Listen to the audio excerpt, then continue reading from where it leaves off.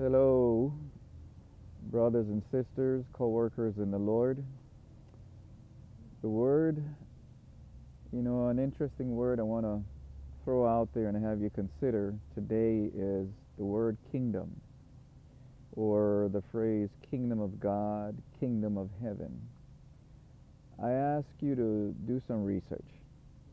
Check in your dictionary and find out the definition of the word kingdom.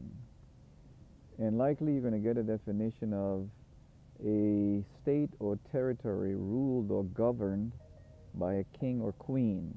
That is, a state or territory ruled by a king or queen.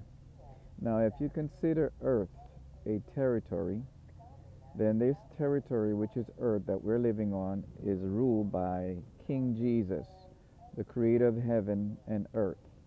So therefore, if heaven is a kingdom, then earth will be a satellite nation or a colony of heaven. Therefore, we are under the rulership or the watchful eyes of a king. His name is Jesus. And what does that mean?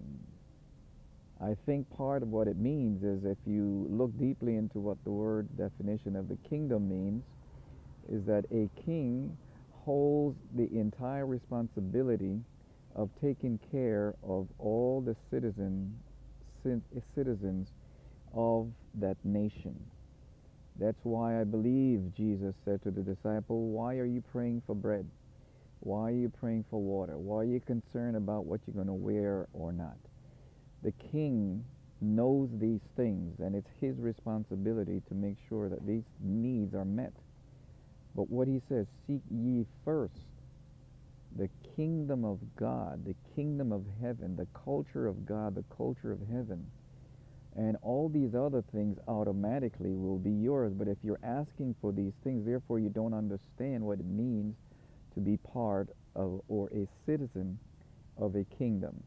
So I just want you to think about that.